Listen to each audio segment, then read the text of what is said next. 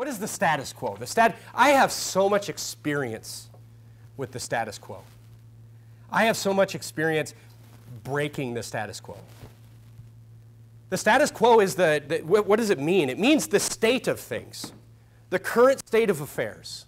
That's what the status quo means.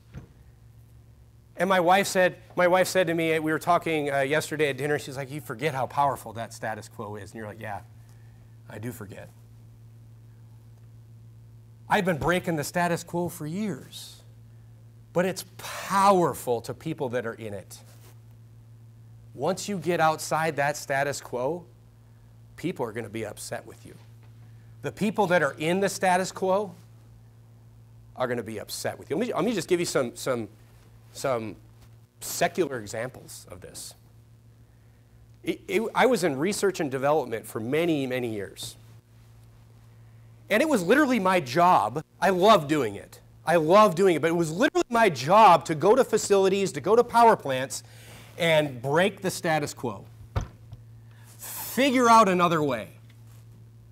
Figure out a better way, a different way. And let me tell you something. Every single time I went with that goal, people were upset with me. Every single time. Why? Because people that are in the status quo, they don't like people that are outside of it.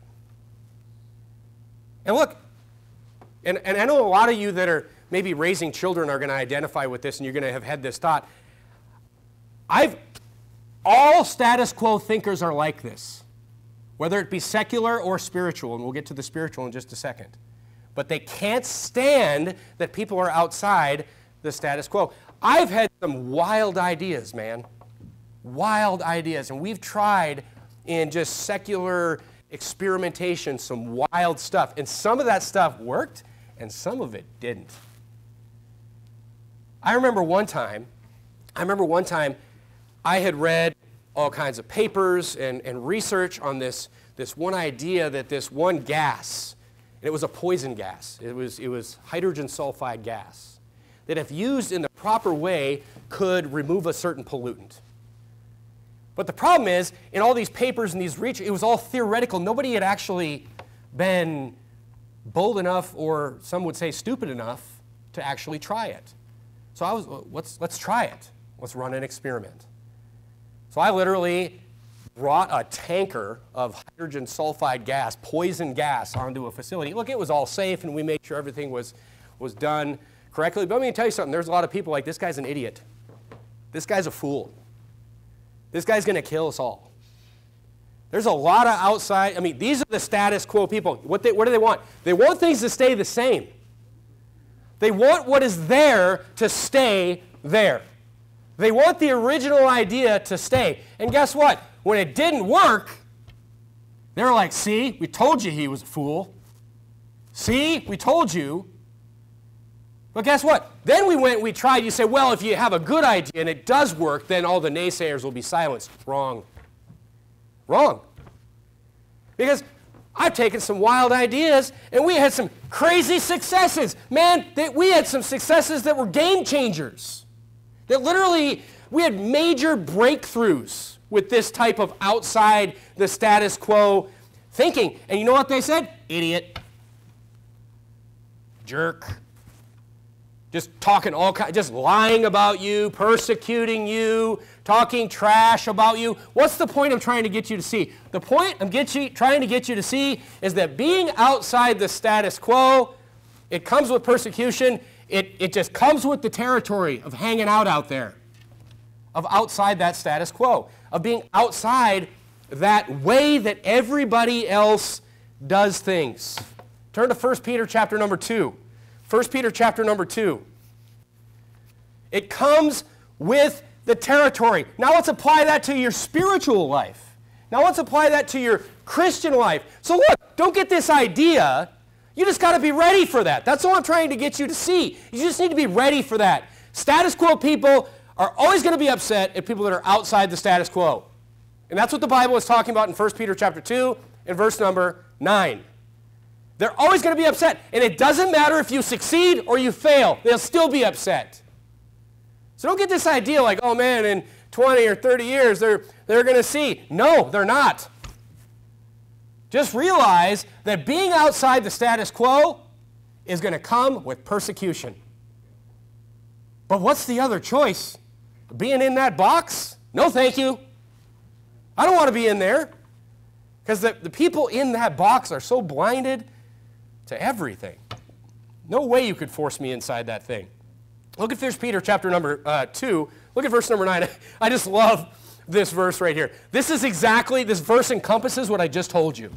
It says, you're a chosen generation. A royal priesthood. This all sounds pretty good, a chosen generation. Sounded like I'm Israel here, right? Like, oh, I'm better than everybody. A royal priesthood and holy nation. Look at us.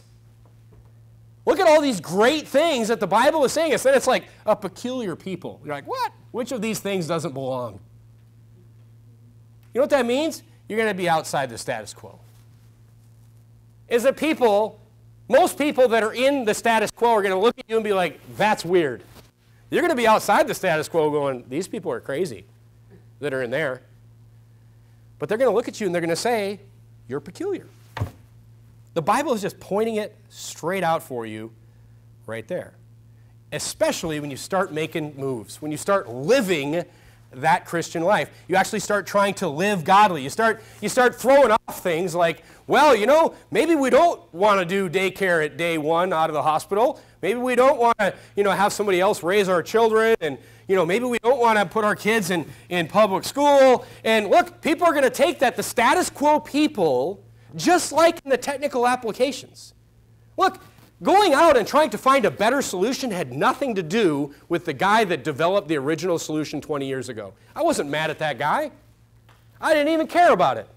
I was just out there to solve a problem in a better way. That's all.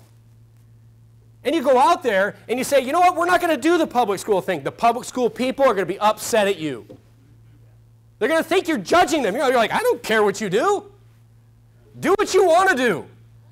And I'm going to do what I want to do. It doesn't matter. They're going to be upset. They're taking it as a judgment on themselves, and they're going to persecute you for it.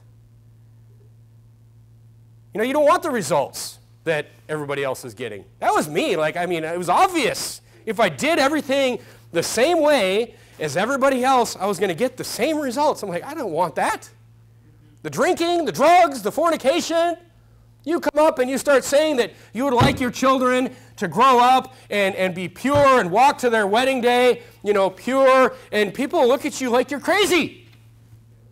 You idiot! You fool! That's experienced life! What are you, in a cult? To operate outside this box, people are going to persecute you. That's what you need to understand. But the point is this, folks, and this is what Jesus is getting across to Peter.